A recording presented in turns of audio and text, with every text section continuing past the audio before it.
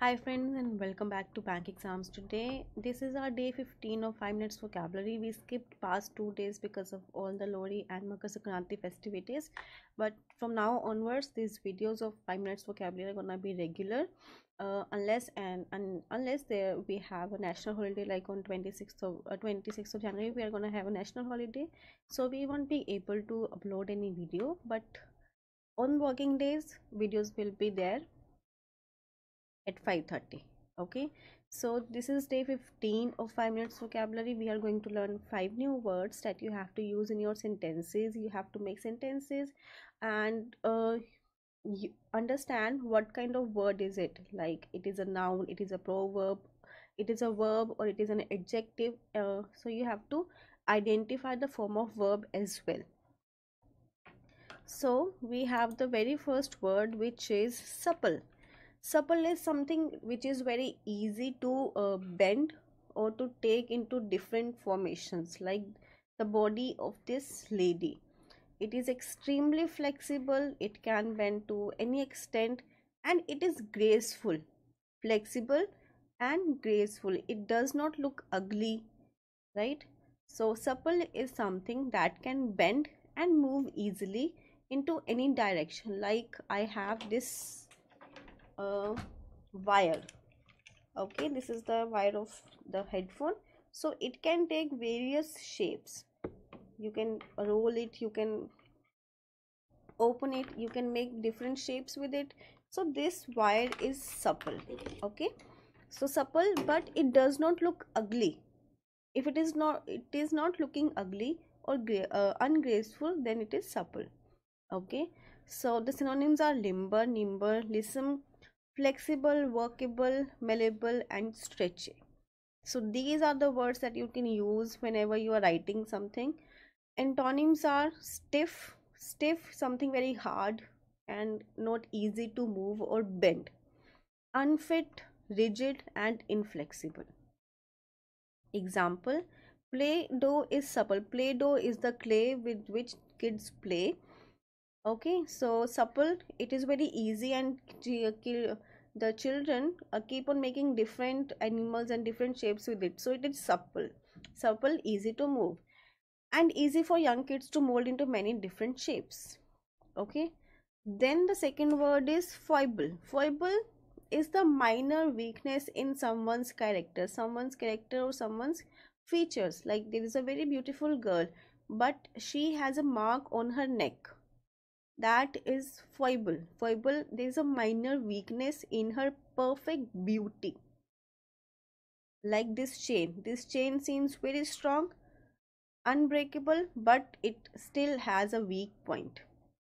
So foible is the point which reflects our flaws. Like this is a very gentle person, very kind person, but still he has some weakness, he has some point where he gets angry.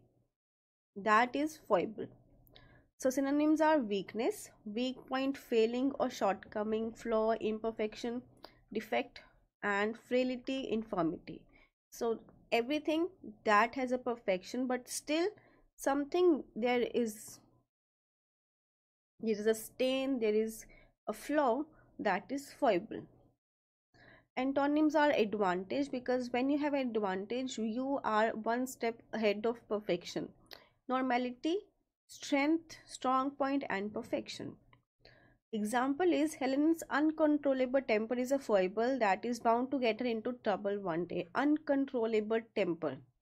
Helen is a very beautiful girl. She is very respectful. She is very kind, but her temper is uncontrollable. She gets angry really quick. So that is the foible in her character. Clear? Then comes diminutive. Diminutive is something which is extremely small and cannot be identified with naked eyes. Okay, extremely or unusually small, like this dot. This is still very small, and this is diminutive, which is hard to identify from a distance. Okay, like this animal, it is diminutive because uh, the normal size of the animal is this. but it did not grow well and it remained very short and small. So it becomes diminutive. Synonyms are tiny, small, little, petite, minute. It is not minute, it's minute, miniature, and compact. Antonyms will be big, small, big, enormous, giant, immense, large, and huge. Example: despite its size, the diminutive robot was able to lift over 300 pounds. Diminutive, the size of the robot is very small. Still, it is able to handle 300 pounds of weight. Diminutive, short and small in size. Then comes castigate. Castigate means to be yelled at very strongly, very severely. When you are scolded by your mother severely, you did something wrong and she starts giving you lecture, she starts scolding you, that is called castigate in a very loud manner. When you are scolded in a very loud manner or in a very you say insulting manner. Okay, so you submitted a report in your office, there is a mistake and your boss comes and he starts yelling at you in front of the whole staff. That is called castigating, because you are reprimanded severely. The synonyms are rebuke, admonish, chastise, chide, upbraid, reprove, reproach, and scold. Antonyms are approve, because when you disapprove something, you are castigating that person. That I don't want this, I don't like this. But when you approve, you are accepting. Flatter, praise, and laud. Example: my mother was a cruel woman. My mother is not a cruel woman, so it is just a sentence. Who never missed an opportunity to castigate my father, to rebuke the father, to reprimand father. Okay. Then we have today's last word, which is perspicacious. Just whenever you get a lengthy word which is hard to pronounce, try to split it into different parts. It is perspicacious.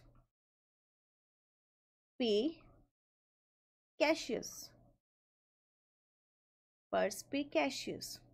Perspicacious is an adjective which means someone having an insight or understanding of things, like a very intelligent person who gets to understand all the concepts very quickly, and he has the ability to think out of the box, to bring the ideas which nobody else have thought of.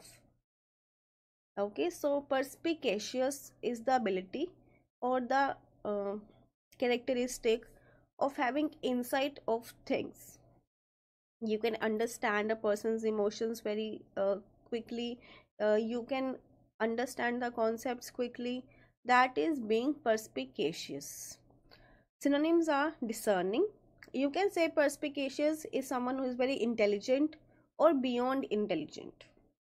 Shrewd, perceptive, astute, penetrating, observant, and percipient. Antonyms are ignorant, someone who understands the thing, someone who ignores the things. Unobservant, unperceptive, unattentive, dull, or stupid. Example: many perspicacious investors sold their tech stocks long before the market crashed. Perspicacious investors, investors who have an insight of the market, like when it is going to jump, when it is going to go down. They have an insight, they have understanding of stock market, and they sold their stocks just before the market crashed. Okay, so this is all about today's video. If you like it, don't forget to like this video, because there is just one click away. Press on the like button, share this video with your friends and family members, and if you like this video, subscribe to our YouTube channel. Okay, so it motivates us to work really hard for you guys. And if you have any query, just write us on raman@bankexamstoday.com. Okay, so I'll see you in the next video. Till then, keep practicing and work hard.